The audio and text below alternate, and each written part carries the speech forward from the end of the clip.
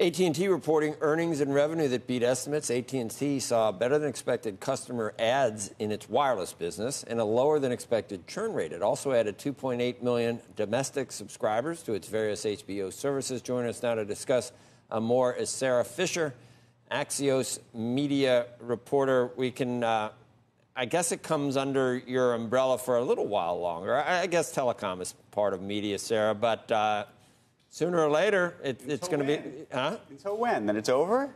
No, I'm saying that there's so many other things in media that Sarah would be ready to talk about. That's true. Like Netflix or like, I don't know, all these other things. And AT&T's... Now, you know, Sarah, one thing I think people forget, won't AT&T shareholders have a stake in how well Zaslav runs those assets? I mean, isn't that a potential upside? That's something that's not pointed out very often.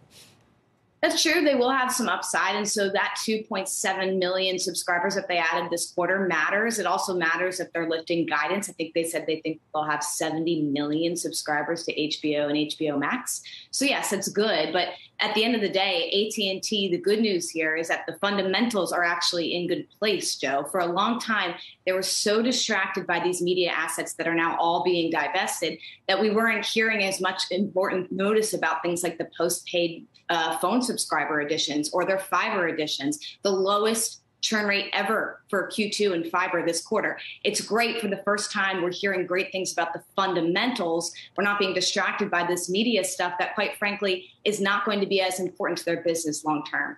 And there's talk about spinning off or selling or somehow getting rid of Xandr because it doesn't make sense anymore.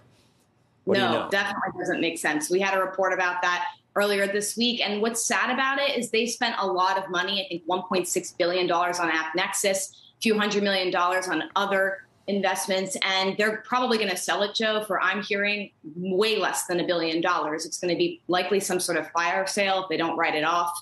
And so that's been the weird thing about AT&T. They actually are doing well in phone and internet in their core business, but there's been so much distractions about all these other side things that they need to spin out in order to get back to 5G. Shepard Smith here. Thanks for watching CNBC on YouTube.